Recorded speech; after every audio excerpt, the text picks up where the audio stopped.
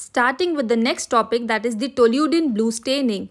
So this stain, it is the metachromatic vital dye of tyrosine group. Metachromatic because it stains a different color to the target cells.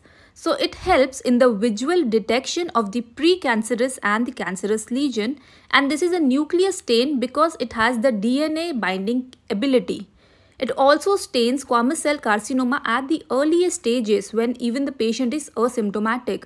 It also stains active inflammatory lesions, and it is used as a complementary with brush biopsy. Now, how exactly it works? So it is working on the acid-base reaction where this dye, it is an acidophilic dye, and it will go and bind to certain basic components like mast cells. Now, malignant cells, they contain abundance of nucleic acid, and as we have said that this dye, it is a nuclear dye. So because of that, it will go and bind to such cells. Also, actively growing tissue, it contains high number of mucopolysaccharides staining such cells. Lastly, it also binds to negatively charged mitochondrial membrane.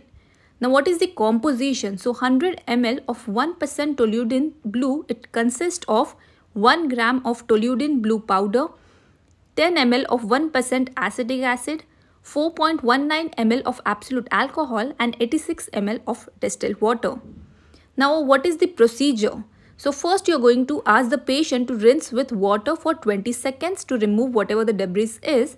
Then you are going to ask them to rinse with 1% acetic acid.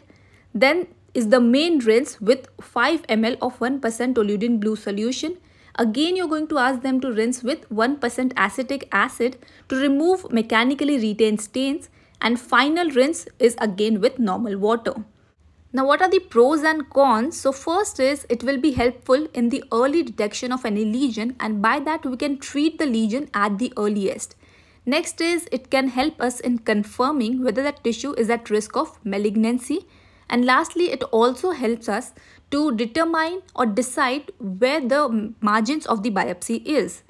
Now, what are the cons? So cons in this is it can mechanically retain to various tissues like filiform papillae ulceration, and because of that it can give us false positive.